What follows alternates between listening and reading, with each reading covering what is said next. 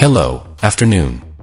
I'm here to announce Robert Herbert's appointment as a special counsel in accordance with Department of Justice rules regulating such situations in accordance with those rules. I informed the chosen members of each chamber of Congress of the appointment today.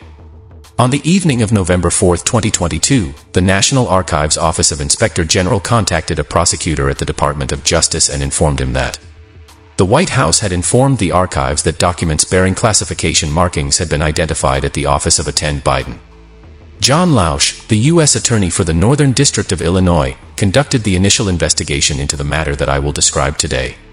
To help me decide whether or not to appoint a special counsel, I tasked U.S. Attorney Lausch with conducting an initial inquiry. Since 2017, Mr. Lausch has held the position of U.S. Attorney in Chicago.